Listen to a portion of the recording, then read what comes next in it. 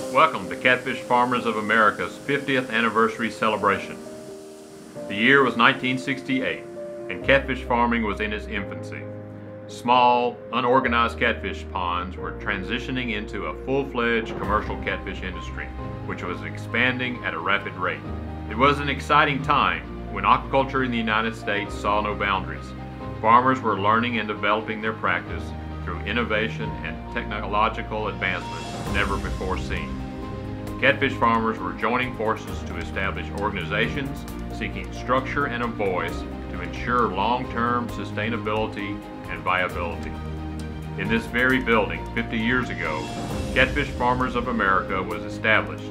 Catfish Farmers of America quickly became the United States' largest and strongest aquaculture trade organization. Then, as now, its purpose was to develop, stimulate, and encourage harmony, goodwill, and understanding among catfish farmers, and to promote the general welfare of the U.S. farm-raised catfish industry. CFA maintained 4 primary objectives: research needs and priorities, federal and state governmental affairs, mutually beneficial trade relations, and identifying and tackling industry challenges. These objectives, established 50 years ago, stand true today. Many adversities have been faced and overcome through the dedication of hardworking men and women, all for the sake of producing a premium, healthy, and safe product for America's dinner tables. My name is Charles Pickering. My name is David Pierce. My name is Turner Arant from Sunflower, Mississippi. I'm Paul Barrett. My name is Rodney Henderson. I'm Harry Simmons from Yazoo City, Mississippi. Sterling Withers, CFA President in 1996. I am Austin Jones. Hello everyone, I'm Curtis Gavilla from Hale County, Alabama. I'm Louis Thompson. I was CFA President in the years 2001 and 2. My name is Bill Battle, and my tenure is at CFA was 2005 and 6 as President. My name is Chat Phillips. I'm Joey Lowry. Hello, I'm Dean Wilson Jr. Everybody calls me Butch. Hi, I'm Ben Pentecost. I'm Barry Kane. My name is Townsend Kaiser, and I'm the current Catfish Farmers of America President.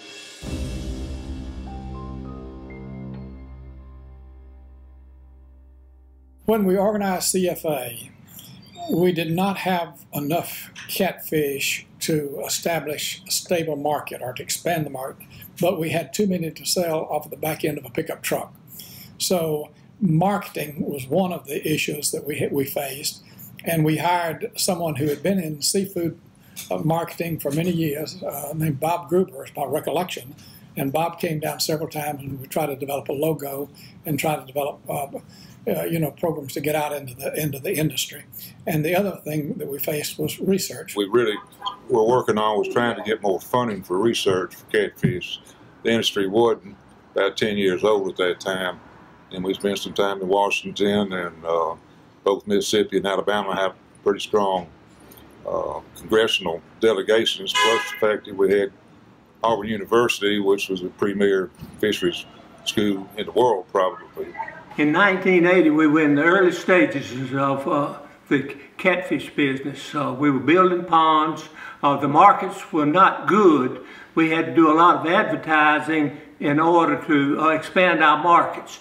We sold a lot of the catfish live haul, where live haul trucks would take the fish to big cities like Chicago and Detroit and sell them live.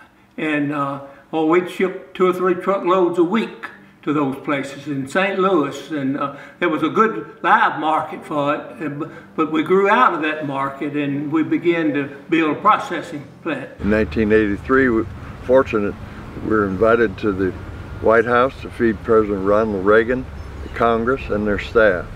In 1984, we were also fortunate to exhibit and participate in the World's Fair in New Orleans. In 1988, we went through several ups and downs in the catfish business, but 1988 was a kind of a growth period, and acres increased then, and then to the early 90s we had got it filled up with fish, the ponds and filled up with fish, and the market was filled up somewhat, and in But 91, 92, the prices came back and things got a little better right in there.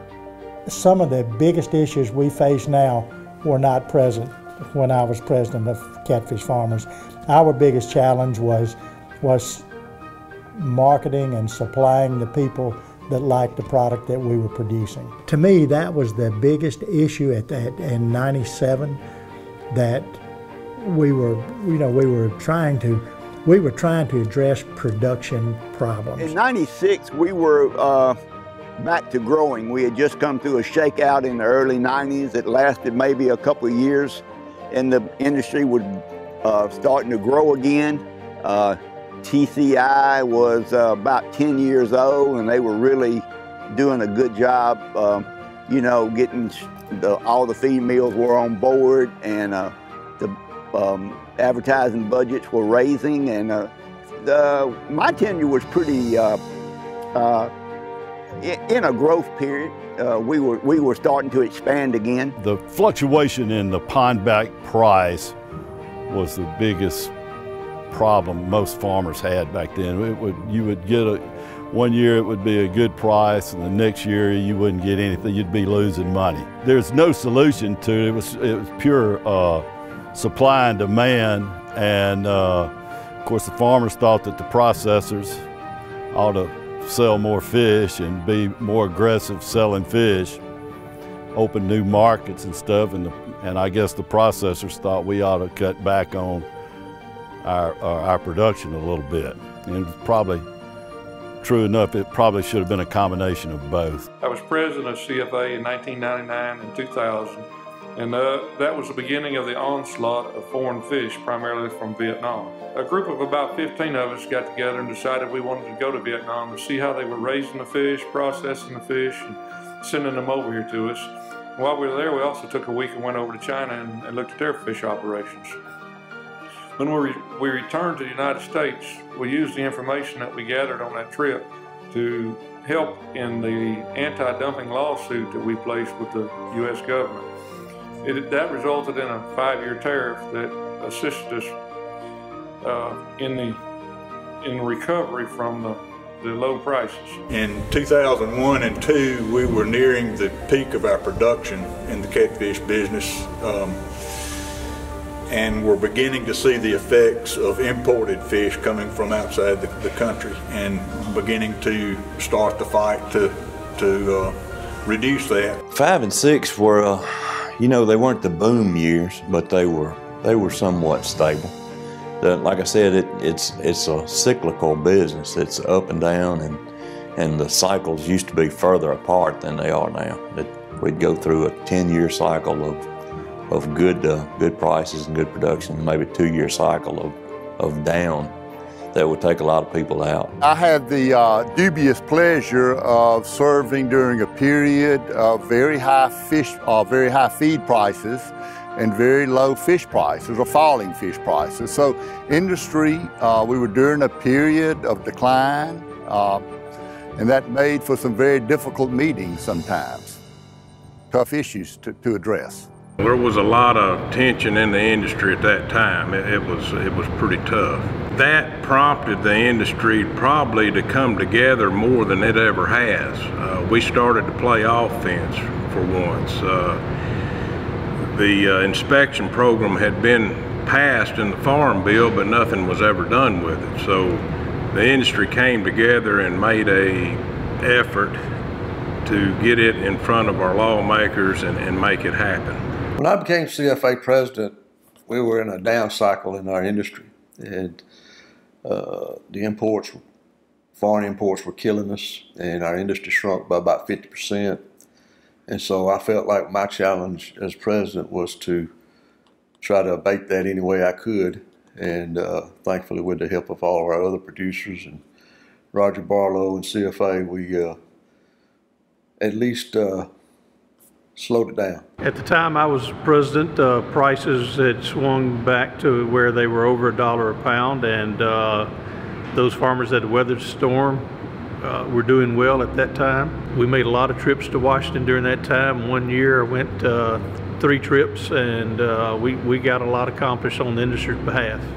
The challenges that we experienced during my 2 years were primarily concerning getting away from FDA and having USDA in charge of the catfish industry, as it is most other meats. And I think we've about got that worked out, and I think it'll be a big plus for the industry. As being CFA's president, I have enjoyed getting to meet more and more farmers from our industry, not just in Alabama, but all over in Mississippi and Arkansas and Louisiana. I see a lot of young faces in the industry, and that's encouraging as we want to move forward. For a long time, there were no young people in catfish, and now there are a whole lot more than I've ever seen. We have a good demand and we have a good product, and now I'm looking forward to seeing that continue to grow. I'm a third-generation fish farmer, and I hope that one day some of my children or nieces will be a fourth-generation fish farmer.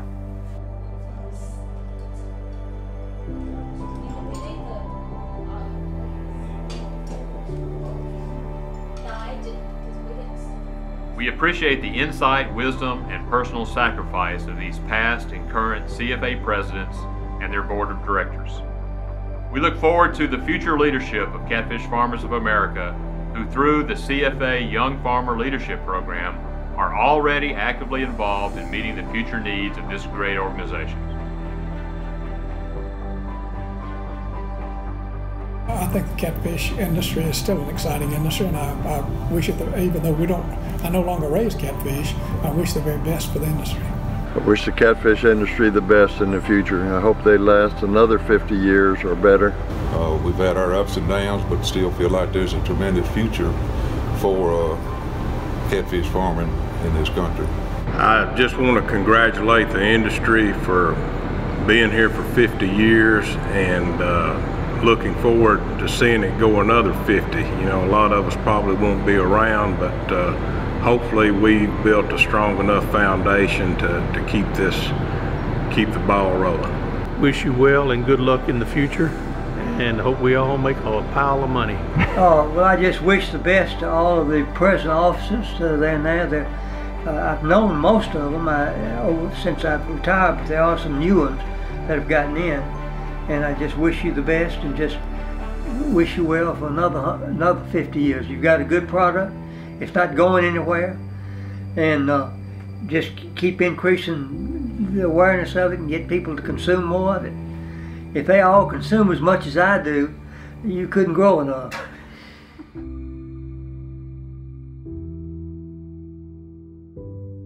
Congratulations, Catfish Farmers of America, for your 50 years of service.